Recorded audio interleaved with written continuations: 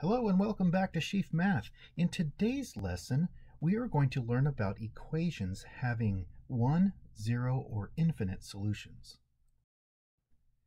Now, most equations, like 99% of the ones you're going to be working on, have one answer.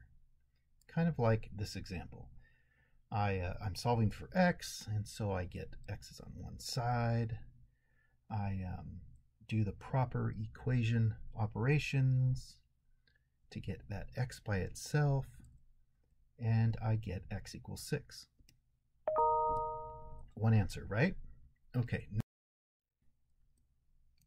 Take a look at this question. If I were to get the x's on one side, I would subtract 2x. Well, what happens? The x's actually eliminate, and I end up with 7 equals negative 17.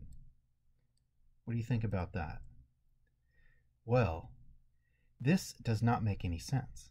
7 does not equal negative 17, and so this is not a true statement. Therefore, there is no number in existence that will work for this equation. It means there are no solutions. Okay, 0. Now let's look at this one. If I were to subtract my 3x from the left and right, my x's go away, but I end up with 9 equals 9. Now, this actually makes sense. 9 does equal 9.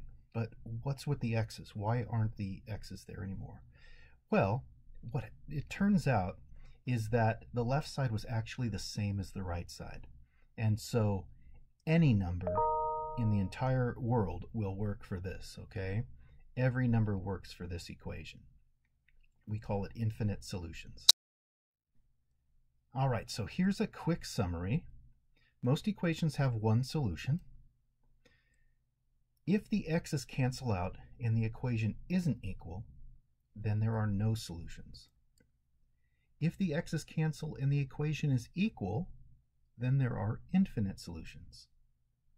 And we use the little infinite sign. And so there you have it. Really quick and easy, solving equations with 1, 0, or infinite solutions. Thank you for watching, and we'll see you next time.